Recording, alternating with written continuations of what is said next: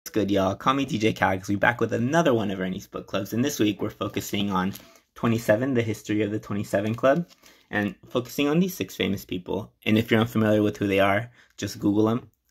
But anyways, in the book, the author touches on the lives of these people and what led to their ultimate demise, whether that be depression, bipolar, anxiety, poor family relationships, drug addictions, or just feeling like an outsider, or just a conglomerate of all those issues. And really interesting because a lot of these people just didn't have a peer group that was very supportive and ended up leading to their demise at 27 years old. So I recommend checking it out. The author did a good job, but he is from the UK, and so he'd be talking hella weird.